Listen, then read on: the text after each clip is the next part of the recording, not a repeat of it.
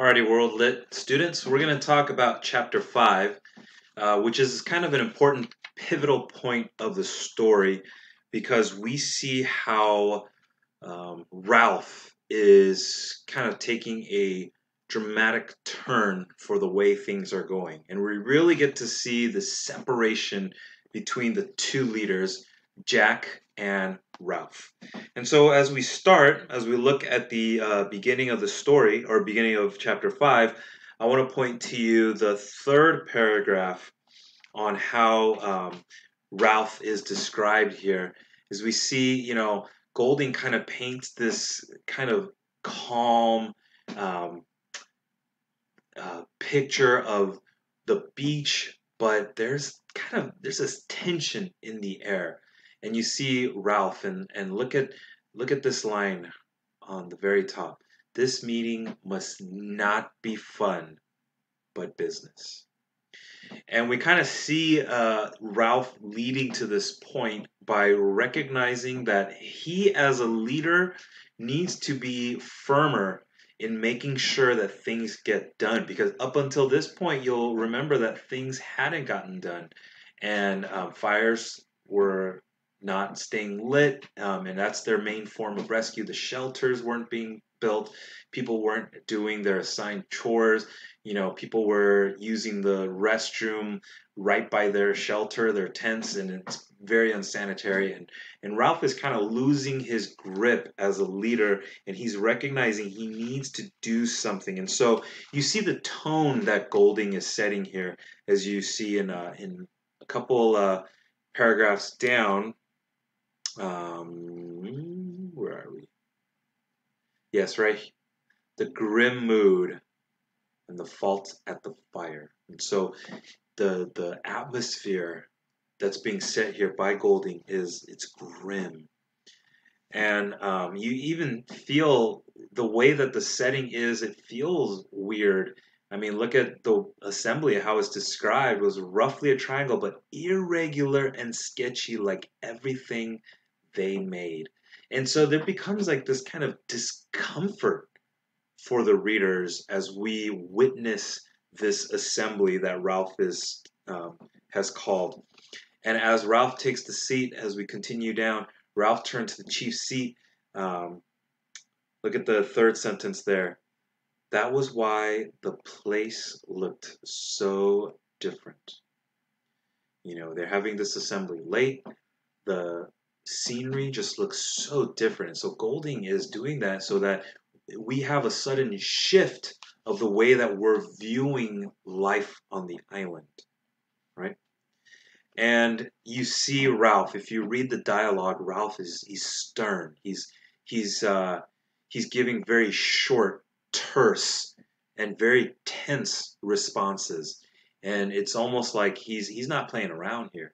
He's getting down to business, and the boys there, they're not happy about it. I mean, look at how he says another thing. He points out the things that needs to get done, and he keeps pointing out things. And look right here. He says, and another thing. He's adding another thing that the people are messing up. And rudely, without the conch, which we know is the talking stick and the thing that people need, it's the order that clings on to civilization. There's too many things. Someone just blurts it out. And that's why the conch is so symbolic, because the conch symbolizes um, order and maintaining civilization.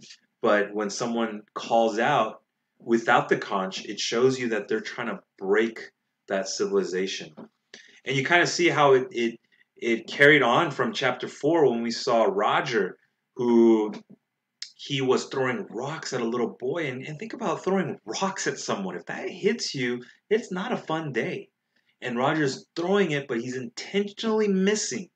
And that was your whole assignment of that discussion, was to look at what that quote was entailing. And it's Roger knowing that it's wrong and holding on to the little bit of order that was left in the previous society, in the previous world that he had left, that was telling him not to do wrong things. It's his conscience. But you can kind of see here that's kind of changing. the boys are not listening to that conscience anymore, and that really hits true with Jack. And let's go down to the point when Jack really breaks the rules. Let's see. So see, even here, as people are trying to talk, Jack still maintained decorum, and he follows the rules. He stands up, takes the conch in order to talk, but as it keeps going, you'll see that, let's see here, we keep going, little ones, right here. So as it continues and Ralph is slowly losing order, Jack was the first to make himself heard. He had not got the conch and thus spoke against the rules, but nobody minded.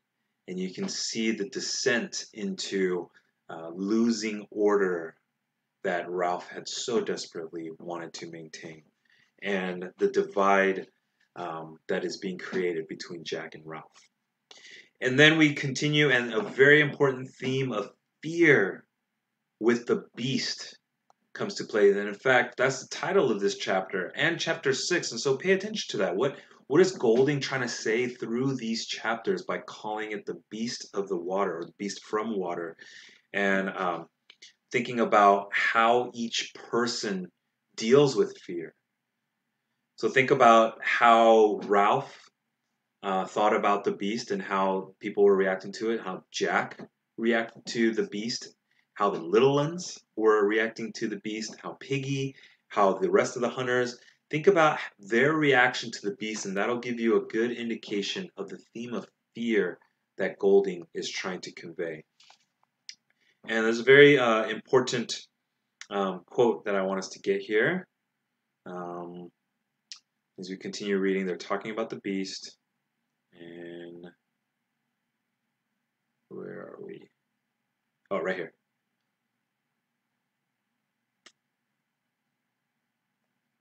And look at this quote here. This is supposed to be Ralph, right? Yeah. Oh no, it's Piggy. He said, and Piggy is the voice of reason. That's really, he's the intelligent one that Ralph leans on in order to make good rules and to maintain that order. And look at what Piggy is saying here. What are we, humans or animals or savages? What's grown-ups going to think? Going off, hunting pigs, letting fires out, and now? And so you see that Piggy is the one who's trying to maintain order, but look at how Jack responds. He says, "Shut up, you fat slug," in a very mean-spirited adolescent boy way.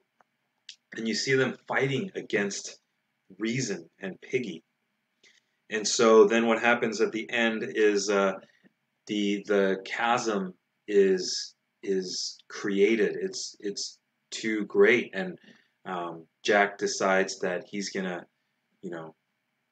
start his own thing and move away from Ralph's leadership, and the divide happens.